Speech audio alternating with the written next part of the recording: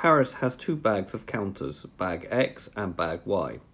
There are 8 red counters and 4 green counters in bag X. There are 3 red counters and 7 green counters in bag Y.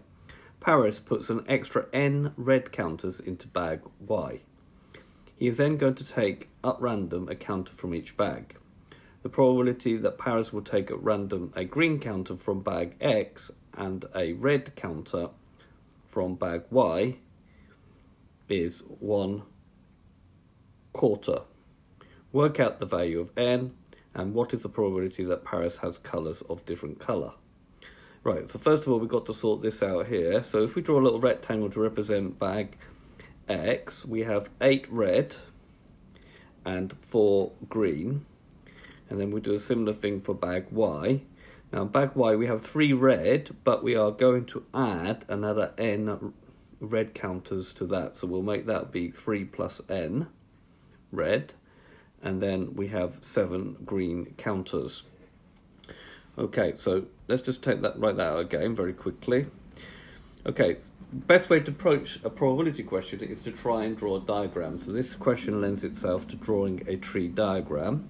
So let's consider bag X. In bag X we can get a red, and which is 8 12s, 8, because there's 12 altogether, 8 plus 4, and green, the 8 plus 4, so that'd be 4 out of 12. These need to add up to 1 from bag X. Now bag Y is a little bit more interesting. So in bag Y we can have a red. Now the probability of getting a red is 3 plus N, and then altogether there was 10 altogether, and then we've added N, so it'd be 10 plus N for the denominator.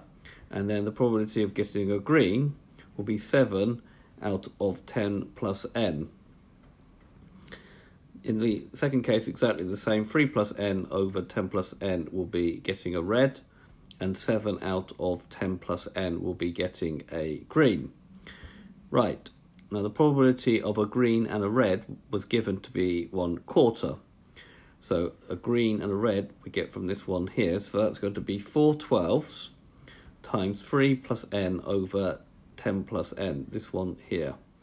So first of all, we can cancel this down. So 4, and that's equal to 1/4. So cancelling down, we're going to get 1/3. 4 goes into 4 once and into 12 3 times. And now we can cross multiply. So we've got 4 times 3 plus N, and then 3 plus 10 plus N times 1.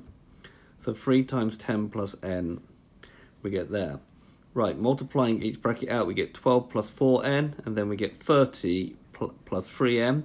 If we take 3n, we're going to get n on this side. If we take 12, we're going to get 18. So n was equal to 18. In part B, we want the probability that we get different colours. So we get different colours from here and here. Right, so that will be the probability of a red and a green, plus, because they can't happen at the same time, green and a red. These two events are mutually exclusive. Right, so that's going to be 8 12s times 3 over 10 plus N.